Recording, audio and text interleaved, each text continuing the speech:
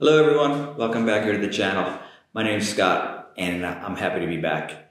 I want to give you two words right in the beginning before I get into what I'm going to talk about today. So the words are worth and worse. Can you understand the differences what I said there? I said two different words. They may sound similar, but I said worth and worse. Can you pick up the difference in the pronunciation? I'll get more to that later. What I want to focus on is the word worth today. W-O-R-T-H, worth. Now, worth has some good ideas on how to use it. Now, you might be familiar that worth is related to value, cost of things and value of things. So let me give you some examples first based on the price or the value of it. So, question form, how much is that antique desk worth? How much is that antique desk worth? Maybe it's worth 2 million yen. Maybe it's not. But worth is, what's the value of that? If you put it into monetary terms, how much is it worth? Number two, my second one here, I didn't think those old record albums were worth anything, but I was wrong. They were quite collector's items, like old Beatles albums perhaps. So I didn't think those old record albums were worth much, but I was wrong. And worth is the value of those old record albums. Now, one more. I'm going to put it into worth, but I'm going to put it into the opposite idea. So that painting turned out to be fake, so it was worthless. Worthless. Worthless meaning it has no value. Why? Because it was fake. So that old painting, or that painting, I didn't write old on the board, that painting turned out to be fake, so it was worthless. Okay, that's the monetary part of worth. Now there's also another worth that's going to be in a different situation. I'm not going to put a price tag on this worth. Not a price tag in form of dollars or yen, but maybe a price tag in terms of being fun, enjoyable, or rewarding. That's also going to be using worth. So let me give you an example first and I'm going to explain it after that. So I stood in line outside that restaurant for an hour, but it was worth it. Why? Because the food there was fantastic. So even standing outside in the rain perhaps for an hour, it was worth it because that restaurant was absolutely fabulous. So you use worth in that situation where you find it rewarding. It was not a waste of time. Now if the food was bad, it wasn't worth it. But the food was great, excellent, fantastic. So it was worth the wait. We use worth in that regard as well. Let me give you another one, the same idea.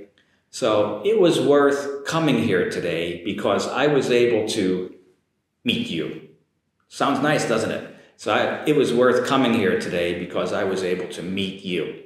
So meeting you was very rewarding, fun, enjoyable, very good for me. So it was worth coming here today. We use worth in that situation. That's a nice idea.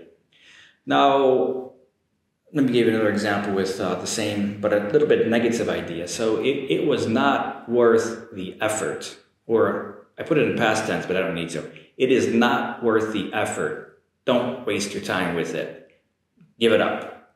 Stop it. Get rid of it, or whatever it is. So it's not worth the effort. There's no value, nothing rewarding, no fun, nothing enjoyable about it. So it's not worth the effort. Now, I want to give you an expression we use as well in English, for what it's worth. Let me give you the sentence first and I'll explain. So, for what it's worth, even though your idea wasn't accepted, I thought it was good.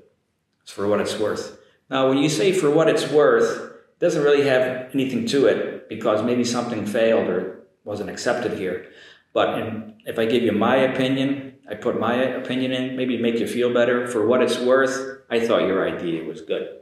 There's not much to it because something had been rejected or failed. But for what it's worth, I thought it was good.